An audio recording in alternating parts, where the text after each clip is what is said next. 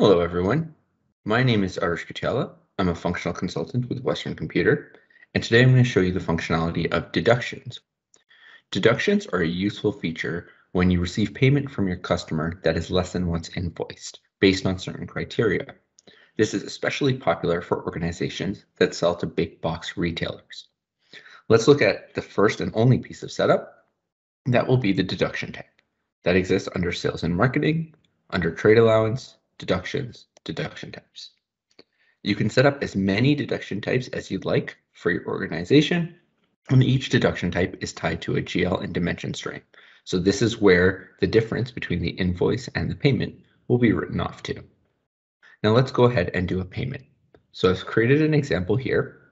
So this is a remittance we've received from our customer Sunset, and on the date and the check number, you can see that these were our original invoice amounts.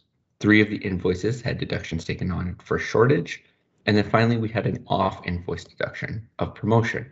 So this was some of our product was displayed in a prominent position, and as a result, there was a promotion deduction taken.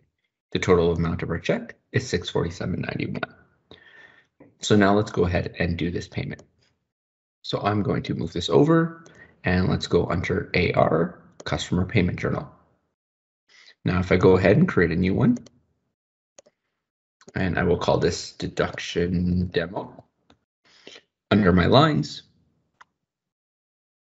I'm going to go ahead and I'm going to put in the date, and I'm going to choose Sunset. And what I'm going to do is I'm going to go to Settle Transactions, and I'm going to pick the 5 invoices that were in my remittance. And here we are. So when I go ahead and press OK, the system is going to put in an amount of $699.60.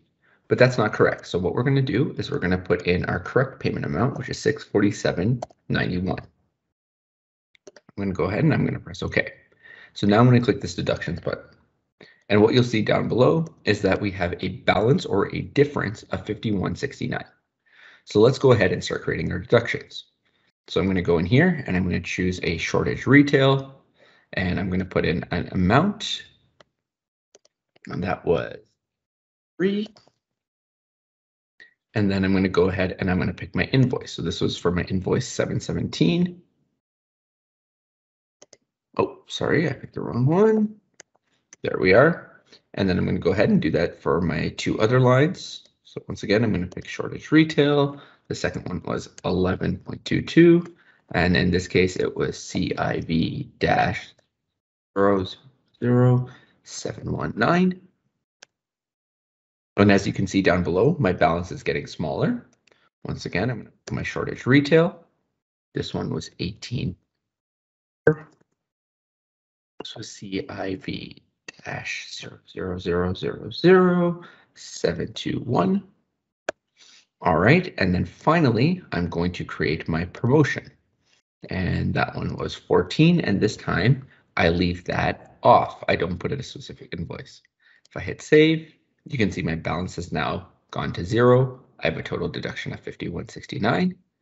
And then here we are. You'll see that the system automatically creates a few extra lines in my journal, one for each of my deductions. You can see the ledgers that are being offsetted to. And then once you're ready, you simply go ahead and you press post. And that is the deduction functionality. Thank you so much for watching.